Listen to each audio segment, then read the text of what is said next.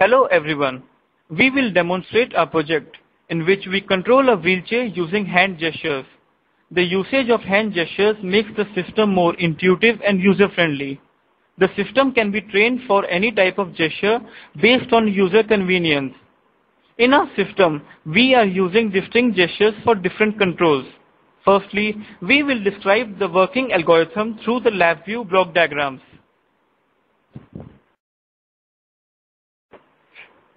We first initialize the camera, which gives continuous stream of image frames.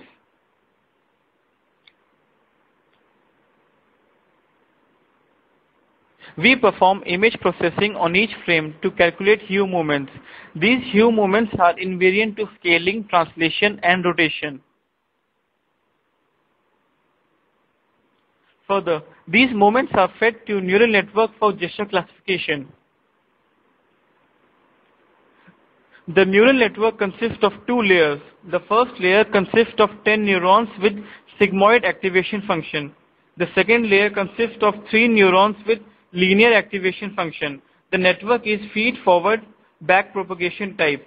Delta learning rule was used to train the network.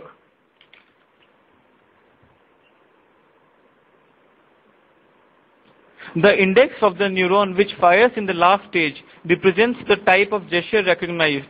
If more than one neuron fires at the same time, or if none fire, then the gesture is considered unrecognized.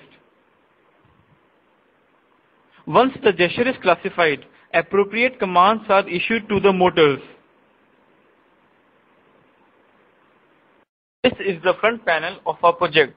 It contains the 3 movements and the neural network response along with the LEDs which glow corresponding to the gesture issued. This gesture is for moving the wheelchair in forward direction.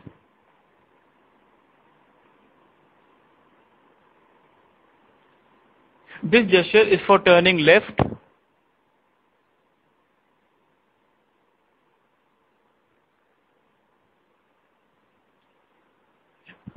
And this gesture is for turning right.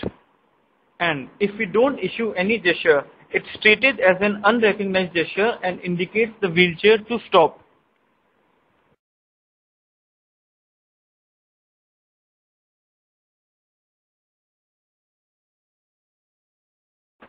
This gesture indicates the wheelchair to move forward. This is for moving left. This is for moving right. We haven't given any gesture to stop the wheelchair.